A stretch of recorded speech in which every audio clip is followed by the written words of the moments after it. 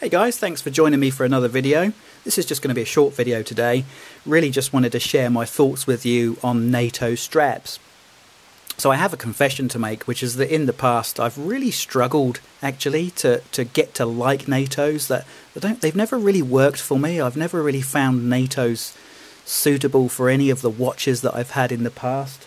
I've looked at some Tudors and some Omegas, and as you know, a lot of those watches now come with a NATO strap as standard. I've looked at them and I thought, yeah, do you know what? I'm not sure I want to spend that kind of money on a watch that's got a NATO strap that I can pick up for 25 bucks.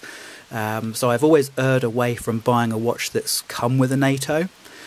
I've always considered myself to be very much a bracelet kind of guy. I love bracelets, you know, and I love Omega bracelets in particular. I just think that they make the best bracelet.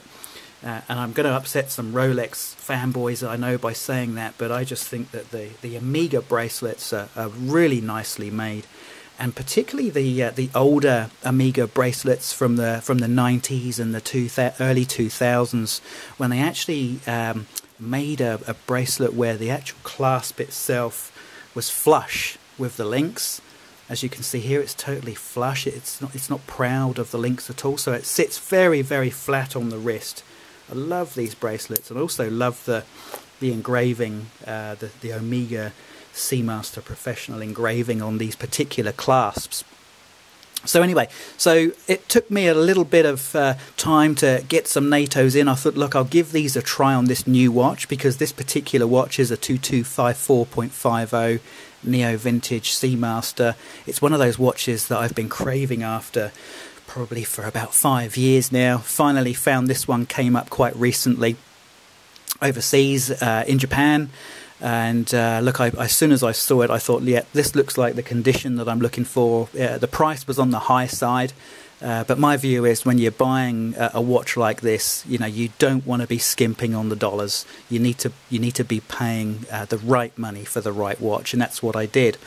So got this watch in a couple of weeks ago, love it on the bracelet, thought I'd give it a try on some NATOs. You know, I mean, if you're gonna in for a penny, in for a pound. So I bought 3 or 4 NATOs. And I have to say, I just think it looks awesome.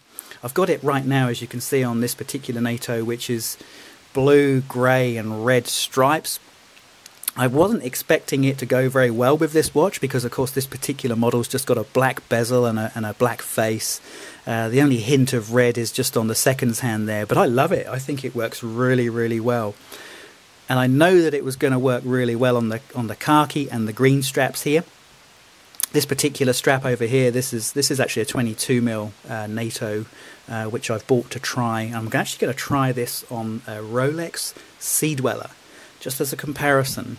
When I can be brave enough to take the bracelet off of that Sea Dweller, I'm going to put this NATO on just to see what it looks like.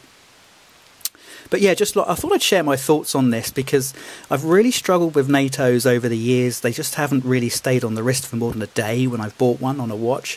And I think the realization that I've come to is that the NATO itself is not the issue. It's the type of watch that you're trying to put it on. And for me, the reason the NATO works so well on this watch for me, for 2 reasons. One is this is a nice thin watch. You know, this isn't one of those big chunky boy watches that you see these days. Particular Omega are guilty of this. They've got some lovely watches now, but they're ever so thick. Which obviously the thicker you go on the actual case size of the watch, once you put a couple of layers of this NATO strap underneath the case back there, you're starting to get quite proud on the wrist, and that's always been a problem for me with the thicker watches. So one, go for a nice thin watch if you want to put it on a NATO. And the other thing, and it may be a little bit controversial, is I actually think that NATOs don't work well with watches that have got a little bit too much polish and a little bit too much bling.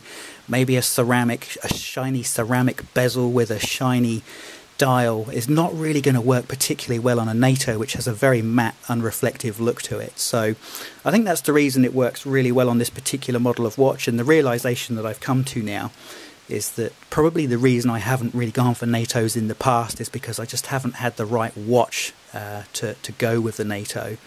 And so for me, a nice matte aluminium bezel with a nice matte dial put it with a NATO, it's probably going to work. And that's the realization that I've come to today, guys, maybe 10 years later than a lot of you have. But there you go. I just thought I'd show you a quick video just to share my thoughts on NATO straps and what my view is on this.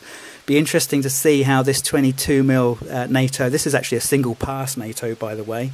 I thought a single pass might work better on a Sea Dweller, which is a very thick watch anyway. Be interested to hear what your thoughts are, guys, on the ceramic glossiness versus the matte aluminium, and whether there's something in that in your view as well. Let me know what you think in the comments, and look forward to seeing you on the next video. Thanks, guys.